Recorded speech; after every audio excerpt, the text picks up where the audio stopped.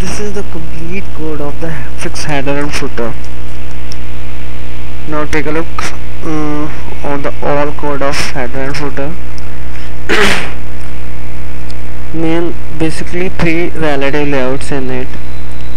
First, header aligned to top, relative layout.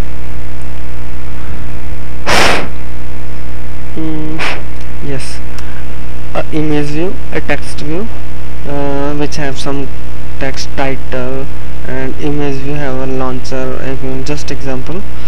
And footer aligned bottom.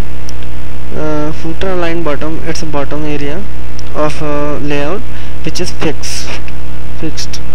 Relative layout footer, and here text view button. This is a row for a row under the footer, and this is text view, and this is the button. Text view, like something footer.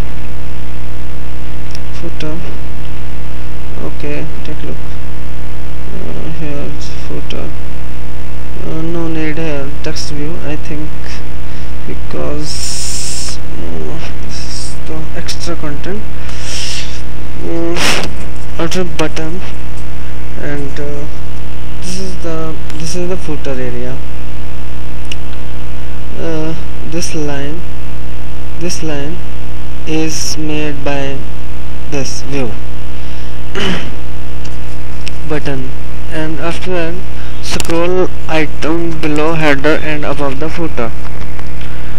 That's why we use scroll view, which is only scroll the body area, not header or footer.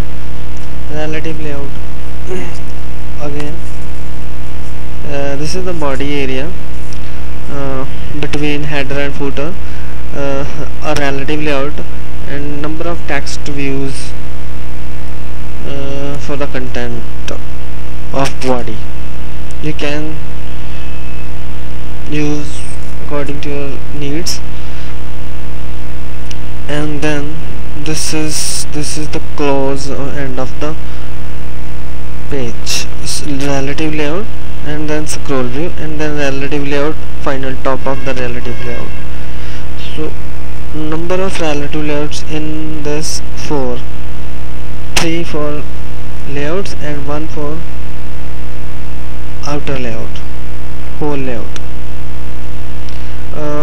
Take a look output of this. Run.